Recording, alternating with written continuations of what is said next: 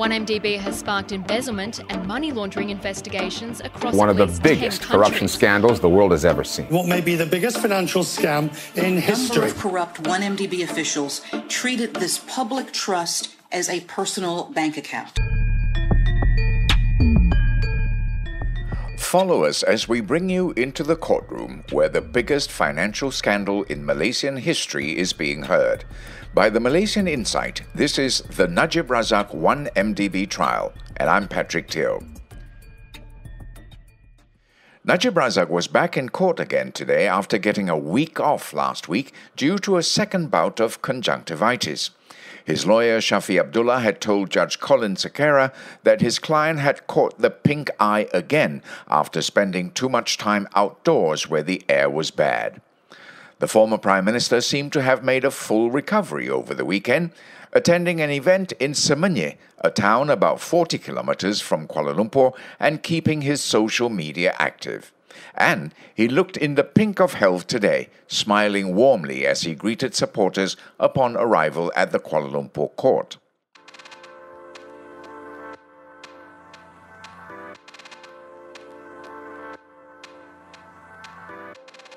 Today was the 7th day of Najib's 1MDB trial.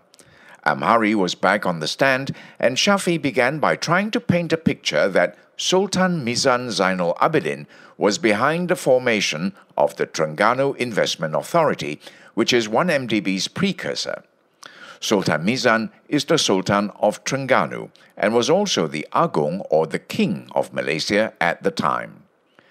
Amhari agreed that the Sultan was behind TIA's formation, but, he said, he was under the impression that TIA was Najib's baby, meaning to say it was important to Najib and he wanted to grow it. Lawyer Shafi pulled out cabinet meeting minutes from 2009 and 2008. The meetings were chaired by Abdullah Ahmad Badawi, who was Prime Minister at the time. Najib was his deputy and also Minister of Finance. In one of those meetings, an announcement was made. It was the proposal to form TIA with 10 billion ringgit. Part of the funding was to come from bond issuance and future revenue of Terengganu's oil. The Sultan had proposed TIA and Jolo had drafted the proposal.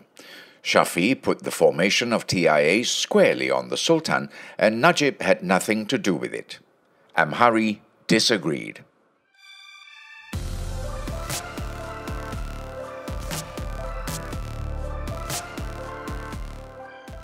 After a lunch break, Shafi brought out a document dated May 4, 2009. It was addressed to Najib, the finance minister, from TIA CEO Shahrul Ibrahim Halmi.